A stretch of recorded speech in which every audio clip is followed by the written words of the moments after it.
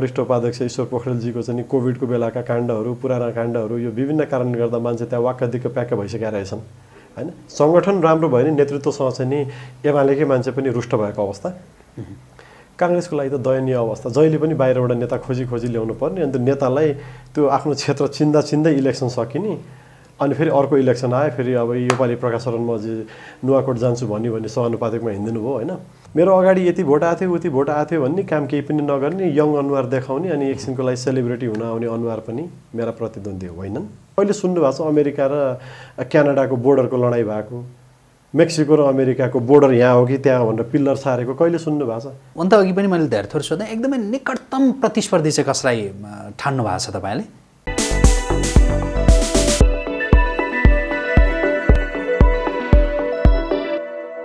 नमस्कार आदरणीय दर्शकवृन्द, आजको प्रेसको यो चुनाव विशेष कार्यक्रममा यहाँहरूलाई धेरै स्वागत छ। म रोहित भण्डारी। दर्शकवृन्द, मङ्सिर 4 को मिति जति नजिकिँदो छ प्रतिनिधि सभा र प्रदेश सभा सदस्य बन्न चाहने उम्मेदवारहरूको दौडधुप पनि त्यत्तिकै बढ्दो छ। उम्मेदवारहरूको यो दौडधुप बढिरहँदा हामीले विभिन्न क्षेत्रका उम्मेदवारहरूसँग सोधिरहेका छौँ कि तपाईँ किन सांसद बन्न चाहिरहनु भएको छ, तपाईँ सांसद बन्नुभयो भने के गर्नुहुन्छ? हामी यही सोध्ने क्रममा अब यति बेला सोध्दैछौँ काठमाडौँ निर्वाचन क्षेत्र नम्बर 5बाट प्रतिनिधि सभा सदस्यका लागि राष्ट्रिय स्वतन्त्र पार्टीबाट उम्मेदवारी दिनुभएका डाक्टर प्रणय शुमसर राणासँग। म उहाँलाई स्वागत गर्छु। स्वागत छ यहाँलाई। थ्याङ्क यू हजुर। आराम हुनुहुन्छ? ठिकै छु। दौडधुप बढाएको छ एकदमै। यहाँ राष्ट्रिय स्वतन्त्र पार्टीबाट उम्मेदवारी दिनुभएको व्यक्ति तपाईँ यसअघि नेपाली काङ्ग्रेसमा हुनुहुन्थ्यो, नेपाली काङ्ग्रेसको महाधिवेशन प्रतिनिधि पनि। नेपाली काङ्ग्रेसबाट त्यो टिकट पाउन सक्ने अवस्था रहेको भए नढाँटिकन भनिदिनुहोस् तपाईँ राष्ट्रिय स्वतन्त्र पार्टीमा लाग्नुहुन्थ्यो या लाग्नुहुन्न थियो? होइन, त्यो त राजनीतिक निष्ठाले पनि दिँदैन नि। म त्यहाँ लागिरहेको थिएँ, मेरो एकदम छोटो राजनीतिक यात्रा हो 2 वर्ष नेपाली काङ्ग्रेसमा। त्यहाँ म एउटा सामान्य क्रियाशील सदस्यबाट क्षेत्रीय प्रतिनिधि जुन साल सदस्यता लिएको त्यसै पछिको महाधिवेशनमा तुरुन्तै म महाधिवेशन प्रतिनिधि जितेको थिएँ होइन। त्यसपछि जब त्यहाँको लोकल इलेक्सनको रिजल्ट एकदमै त्यो निराशाजनक आयो नि, त्यसपछि मैले चाहिँ होइन यसरी त भएन, क्षेत्रमा त लिडरसिप लिने मान्छे चाहियो, यो क्षेत्रलाई माया गर्ने मान्छे चाहियो, क्षेत्रलाई चिनेको बुझेको मान्छे चाहियो भनेर मैले आकाङ्क्षी घोषणा गरेको थिएँ। पाउने सम्भावना त हेर्नुहोस् अब थिएन, किनभने त्यहाँ त्यो पुरानो लेगेसी बोकेका मान्छेहरू पार्टीमा त्यो भर्खर नआएको मान्छेलाई यसै त महाधिवेशन प्रतिनिधि भयो कहाँबाट फुत्त भनेर सबैको तारो बनाएको थिएँ म होइन। त्यसैको रिजल्ट यो भयो। तर जस्तै अहिले म राष्ट्रिय स्वतन्त्र पार्टीमा छु नि, अहिले मलाई कति अफरहरू आउँछन् के, काङ्ग्रेसमा फर्किनु पर्यो, काङ्ग्रेसलाई सघाउनु पर्यो। मेरो निष्ठाले त्यो दिँदैन। मलाई कारबाही भएको थियो, मलाई अवैधानिक कारबाही भयो, म निस्किएपछि म स्वतन्त्रै थिएँ। मलाई चाहिँ नि रविजीहरूले हाम्रो चिन्हबाट उठिदिनुहोस् डाक्टर साहब, हामी तपाईँलाई हाम्रो पार्टीबाट उठाउन पाउँदा चाहिँ हामी गर्व गर्नेछौँ, हाम्रो लागि यो एकदमै एउटा गर्वको विषय हुन्छ भनेर चाहिँ 3-4 राउन्ड बसेपछि म उहाँहरूसँग छु। यसलाई यसरी भन्न सकिन्छ ताकि तपाईँलाई क्यामेराको अगाडि भन्ने नभन्ने होइन त्यो सकस होला। तर तपाईँलाई एकदम प्रश्नसँग भनिदिनुहोस् त, मानिलिउँ तपाईँलाई नेपाली काङ्ग्रेसले टिकट दिने अवस्था रहेको भएदेखि तपाईँ टिकट दिएको भए त मेरो यात्रा त्यति जान्थ्यो। नेपाली काङ्ग्रेस, यसको अर्थ नेपाली काङ्ग्रेस प्रति तपाईँको जुन आस्था विश्वास नेपाली काङ्ग्रेसले जो देश बनाउँछ भन्ने चाहिँ रहेकै थियो तपाईँमा होइन। मात्रै त्यो तपाईँले टिकट पाउने सम्भावना रहेन, त्यसपछि तपाईँले त्यो क्वेसन नै गलत भयो हजुर। मलाई उहाँहरूले बिचैमा टिकट पाएर नपाएर होइन, मलाई उहाँहरूले राष्ट्रिय स्वतन्त्र पार्टीको भेलामा गएर शुभकामना सन्देश दिएको निहुमा टिकटको छलफलभन्दा अगाडि नै मलाई उहाँहरूले पार्टीबाट कारबाही त्योभन्दा अगाडि नै जुन सिफारिस गर्ने हुन्छ नि, होइन सिफारिसको बेलै भएको थिएन। तपाईँले अब मैले यहाँबाट टिकट पाउने सम्भावना छैन भनिसकेपछि तपाईँ त्यो भेलामा गएको भनेर भन्छन्, त्यस्तो हो कि होइन? त्यो त कम्प्लिटली रङ हो, किनभने म भेलामा गएको सिफारिसभन्दा 1 हप्ता 2 हप्ता अगाडि हो। त्यो डेटै हेर्नुहोस् न, मेरो फेसबुकमा त्यो सबै छ टाइमलाइन होइन। त्यो भेलामा गएको म होइन, सरी 2 हप्ता त होइन, करिब 5 दिन 4 दिन अगाडि हो। त्यो भेलामा गएको केही दिनपछि हाम्रो टिकटको छलफल थियो। सिफारिस हुने चाहिँ नि 1 हप्ता 10 दिनै बाँकी थियो हो, तर त्यो सिफारिस हुनुभन्दा अगाडि पार्टीभित्रको प्रक्रिया हुन्छ नि, तपाईको छलफल हुने सिफारिस गर्ने नामहरू त्यो नामबाट फेरि त्यहाँ क्षेत्रीय कमिटीले छलफल गर्ने निकाल्ने हो त्योभन्दा त्यो सिफारिस हुनुभन्दा चाहिँ नि करिब 2 हप्ता अगाडि नै हो त हुन्छ यो विषय यति नै गरौँ है अब जस्तो उम्मेदवारलाई प्रत्येक मतदाताले चिन्न पाउनुपर्छ नजिकबाट डाक्टर प्रणय शमशेर राणा आफैले आफूलाई चिनाउनु पर्दा कसरी चिनाउनुहुन्छ मतदाताका माझमा आफ्नो परिचय आफैले दिँदाखेरि हेर्नुस् एकदम छोटकरीमा एउटा पूर्व सैनिक अधिकृत 19 वर्षको उमेरमा देश द्वन्द्वको आगोमा जलिरहेको बेला त्यतिखेरको बुद्धिले देशलाई यतिखेर सुरक्षा चाहिएको छ नागरिकलाई सुरक्षा चाहिएको छ के गर्ने भन्दा अब देशको सेवामा लागौँ भन्यो नेपाली सेनाको अधिकृतमा जागिर खानको लागि चाहिँ नि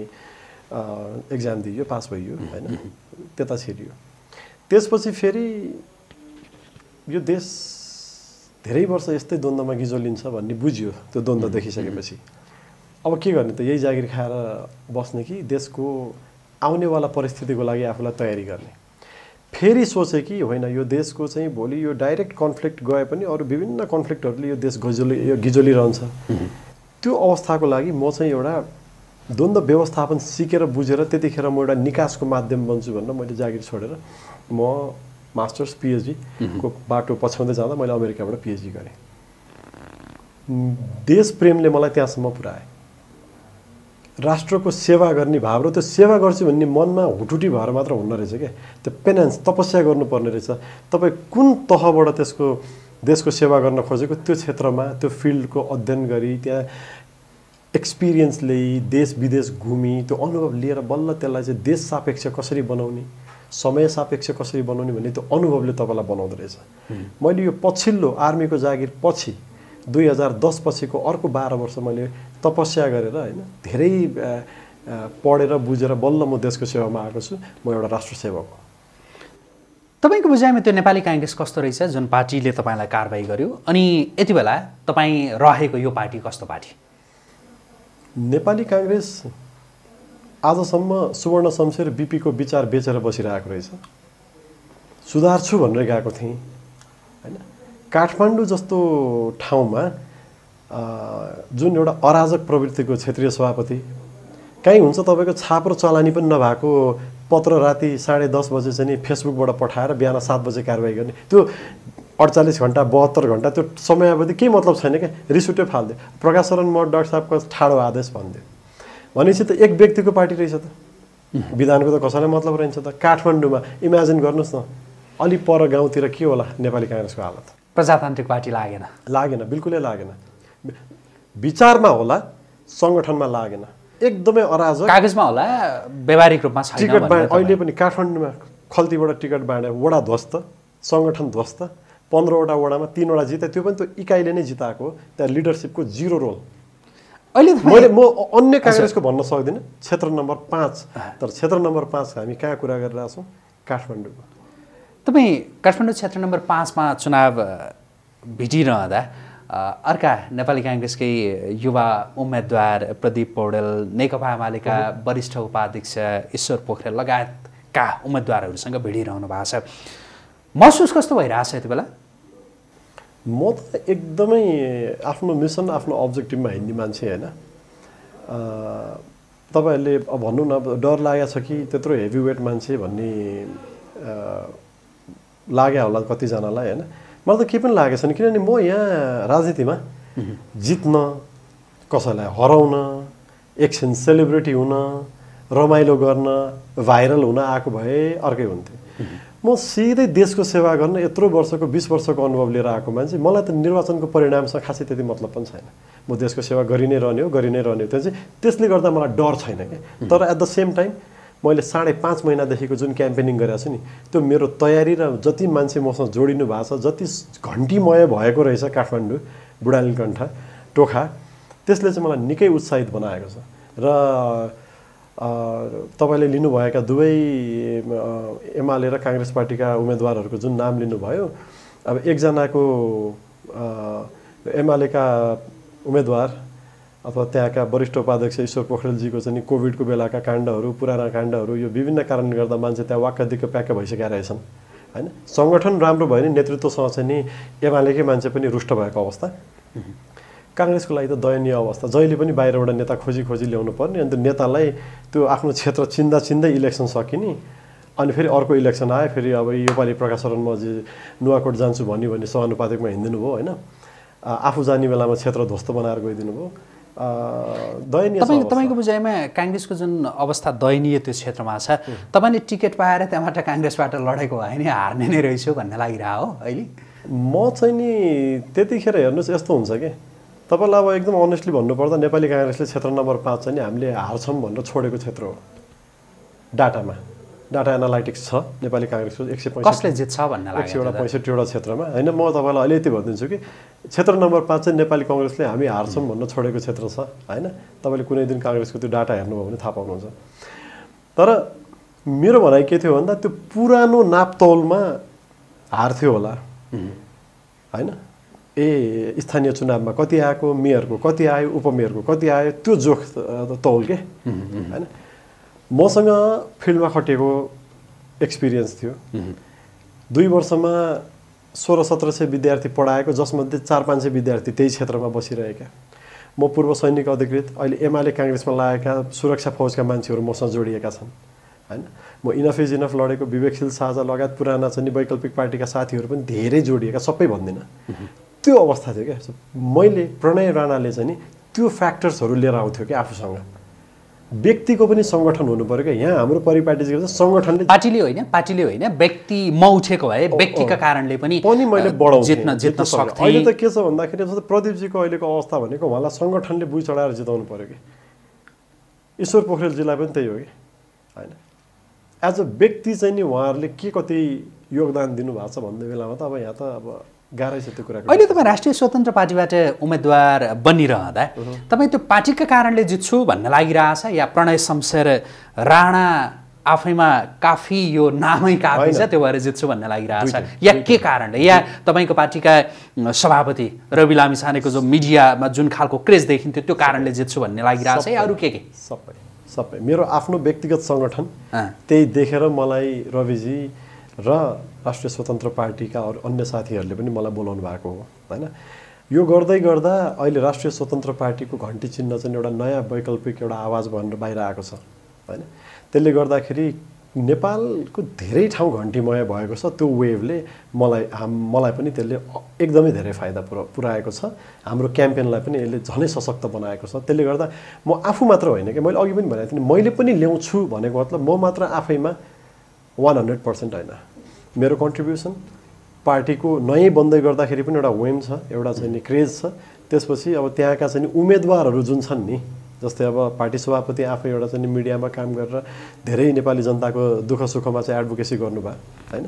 पुकार बम हेर्नुहोस्, अभियन्ता काठमाडौँ 1बाट स्ट्रिटमा चाहिँ त्यो सडकमा चाहिँ कोभिडको बेलामा चाहिँ खान नपाएर बसेका मान्छेहरूलाई खुवाउनेदेखि भ्रष्टाचारको मुद्दाहरूमा चाहिँ अगाडि बढ्ने इनफ इज इनफमा हामी सँगै थियौँ। विराज भक्त श्रेष्ठजी हुनुहुन्छ होइन अर्को क्षेत्रमा, त्यहाँ चाहिँ नि उहाँ अलरेडी प्रदेश सांसदमा भएर काम गरेर राम्रो काम गरेर आइसक्नु भएको टेस्टेड मान्छे।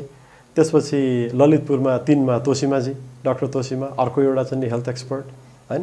त्यसपछि टिममा पनि अर्निको पाण्डे जस्ता चाहिँ एउटा वातावरणविद होइन, शिशिर खनाल जस्ता शिक्षाविद। टिम हेर्नुहोस् न। सो यो टिमको हरेक मान्छेलाई कम्प्लिमेन्ट गरिरहेछ कि कुरा चाहिँ त्यो आश छ हाम्रा प्रति जनताको, त्यो भएर हामी जित्छौँ भन्ने कुरा। हजुर अब जस्तो तपाईँको एजेन्डाका विषयमा एकछिनमा कुरा गर्छु है, फेरि कुराकानी भइरहँदा एजेन्डा खोइ त के त भन्ने पनि आउन सक्छ। जस्तो तपाईँको क्षेत्रमा नि स्वतन्त्र उम्मेदवारहरूको पनि त्यस्तै लहर देखिएको छ। स्वतन्त्र उम्मेदवारहरू मैले नाम लिन यो जस्तो मिडियामा जो आइरहनु भएको छ हेरिरहँदाखेरि उहाँहरू चाहिँ जो स्वतन्त्र उम्मेदवारी जसले दिनुभएको छ नि उहाँहरूलाई जनताले मत किन नदिने र मलाई नै दिने भनेर भन्नुहुन्छ यति बेला? किन उनीहरूलाई नदिने र मलाई दिने भन्दा पनि म जनताहरूलाई 3टा कुरामा ध्यान दिनु भन्न चाहन्छु।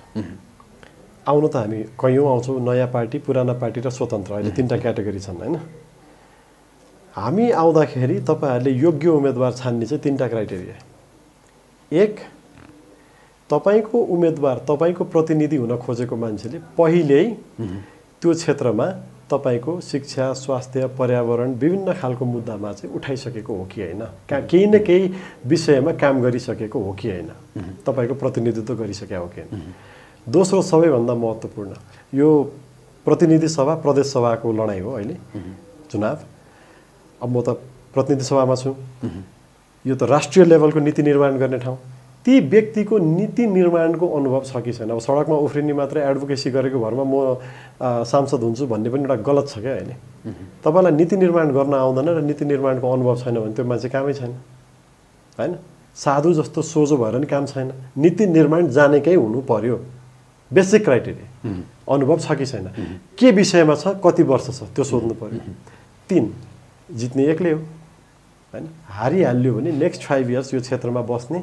कन्क्रिट प्लान के हो त्यसपछि बल्ल दूधका दूध पानीका पानी हुन्छ अब मेरो तपाईसँग जित्नु भयो भने के गर्नुहुन्छ भनेर सोध्छु अहिले चाहिँ जस्तो हारिहालियो भने 5 वर्ष त्यो क्षेत्रमा गर्ने कन्क्रिट जो प्लानको कुरा गर्नुभयो नि हारिहालियो भने को तपाईको प्लान भन्दिनुहोस् त हारिहाल्यो भने चाहिँ नि मेरो कन्क्रिट प्लान के छ भन्दा मैले अहिले गरिरहेको जस्तै अहिले पहिलो चरणमा मैले कोभिडमा क्षेत्रका 15 वटा वडा छन् 15 वटा वडाको मैले चाहिँ नि स्वास्थ्य केन्द्रहरूको स्तरोन्नति गर्नको लागि मैले 12 वटा ठाउँमा चाहिँ अक्सिजन कन्सन्ट्रेटर मेसिन्स कोभिडको सप्लाइजहरू राखेर अर्को भोलिको दिनमा कुनै विकराल स्थिति आउँदाखेरि हाम्रो मान्छे चाहिँ त्यो टिचिङको ग्रान्डीको फुटपाथमा चाहिँ छटपटेर नमरुन् भनेर त्यो स्तरोन्नतिको एउटा सानो स्टेप एउटा इट्टा हालेको छु धेरै काम गर्न बाँकी छ किनभने काठमाडौँको स्वास्थ्य केन्द्रमा कोठा छैन एउटा ओछ्यान पनि छैन भन्छ हामीलाई पहिला त्यसको पूर्वाधारहरूको लागि हामीले काम गर्नुपर्ने छ त्यसको लागि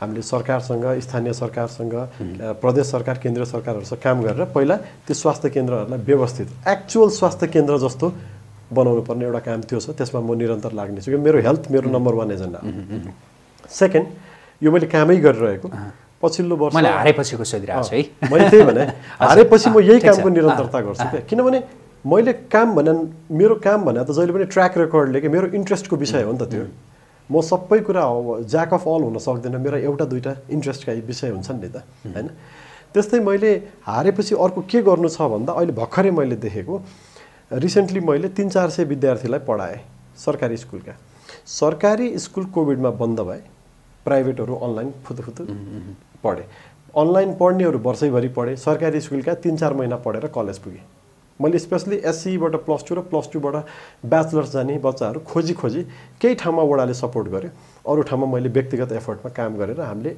ब्रिज कोर्सहरू गरायौं यो चीजलाई चाहिँ नि अब नीतिगत तहबाट वडाले अब टाइम टु टाइम एकाडेमिक कोर्सेसहरू ट्रेनिङहरू दिने एउटा चाहिँ नि इन्भाइरोमेन्टको लागि म एडभोकेसी गर्दै छु केही समय अगाडि मैले 3-4 वटा वडाको घोषणापत्र लेख्ने बेलामा वडामा आवश्यक कम्प्युटर सहितको सिकाइ केन्द्रहरू भनेर घोषणापत्रमा घुसाइयो त्यसमा फलो अप गरेर अब जुन यो वडाका भवनहरू बन्दैछन् नि त्यसमा वास्तविक रूपमा ती चीजहरू हुन्छन् त्यो पूर्वाधारहरू बन्छन् भन्ने इन्स्योर गर्न म त्यसमा लागि पर्ने छु अब यो हारेपछिको कुरा गर्यौं एक हिसाबले भन्ने भन्दाखेरि शब्द नि कोही बेला अशुभ हुन सक्छ भने जस्तो यता केन्द्रित नहौ है अब जस्तो तपाई जित्नका लागि चुनावी मैदानमा हारे पनि जिते पनि गर्छु त्यो त अब जस्तो जितेपछि बुझे जितेपछि के त भन्ने विषयमा केन्द्रित रहेर कुराकानी गर्दा अघि तपाईले जो भनेका त्यो त गरि नै हाल्नुहुन्छ होला तपाई सांसद बन्दै गर्दा त्यो क्षेत्रका जनताले के पाउँछन् अनि देशले के पाउँछ ओके यस्तो क्षेत्रको जनताको स्पेसिफिकली काम गर्नको लागि चाहिँ नि प्रदेश सांसदहरू पनि हुनुहुन्छ म उहाँहरुसँग समन्वय गर्नेछु हाम्रो क्षेत्रको मैले देखेका ग्रासरुट्सका इश्यूजहरू उहाँहरुसँग अघि भनेका कुराहरू है यस्तो छ यसलाई प्रदेशले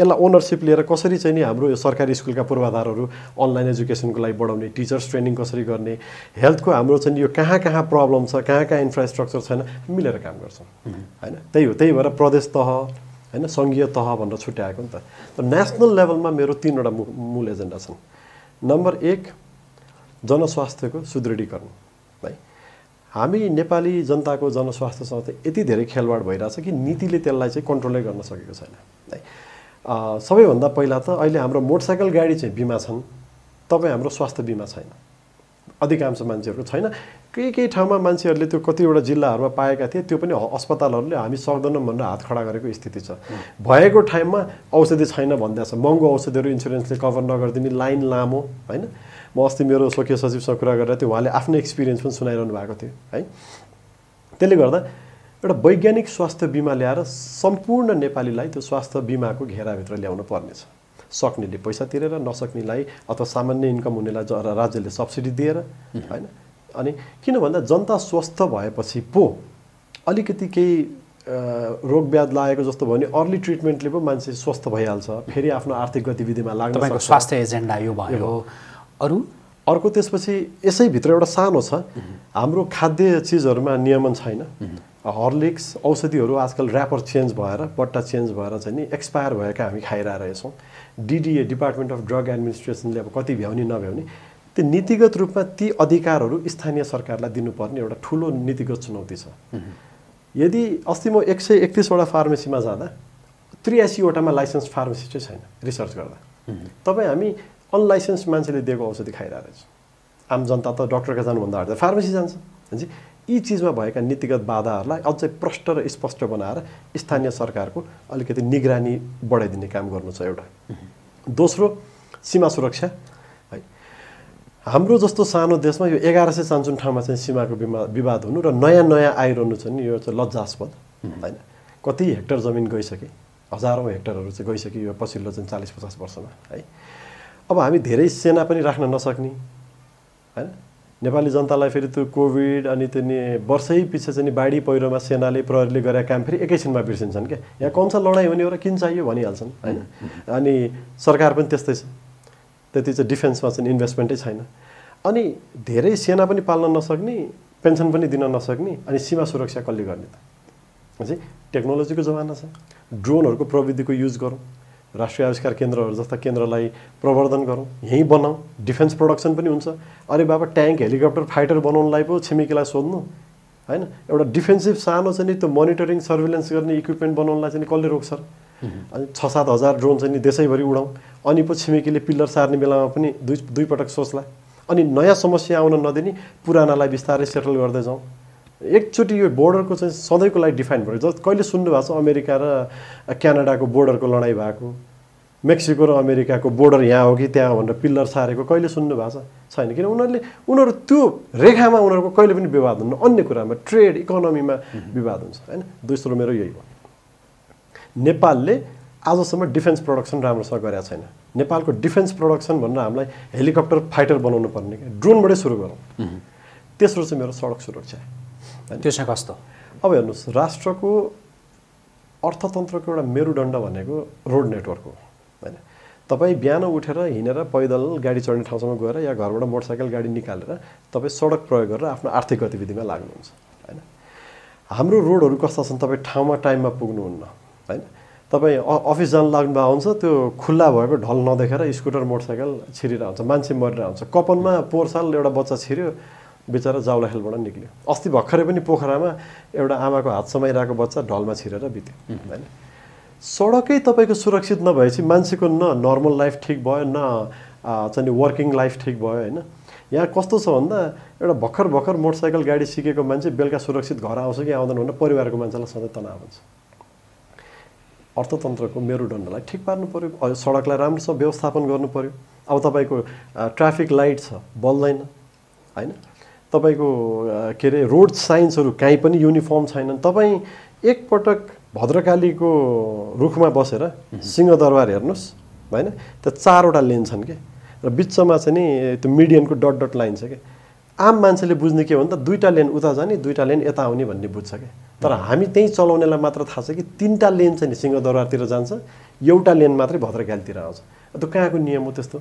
सडक कसले बनायो त्यस्तो चिन्हहरू, कसले नियमन गर्ने भन्दाखेरि त्यहाँ बुझ्दै नबुझेको सडक सुरक्षा, सडक व्यवस्थापनको अनुसन्धान गर्ने जिम्मा उसको होइन, सडक विभागको, त्यसपछि तपाईँको यातायात व्यवस्था विभागको होइन। भन्छ यी चिजहरूलाई व्यवस्थित गर्दै गएर रुल्स एन्ड रेगुलेसन्सले पो सडक सुरक्षित हुन्छ। अर्को मैले root cause of the problem पत्ता लगाएँ के भन्दा तपाईँ हामी त ज्यानमारा भएर पो सडकमा पुगेका रहेछौँ कि, हामीलाई त नलेजै रङ दिइएको रहेछ। अब ड्राइभर्स लाइसेन्सको एक्जाम नै हाम्रो बेसिक होइन त, एउटा नयाँ ड्राइभरको लागि त त्यही हो।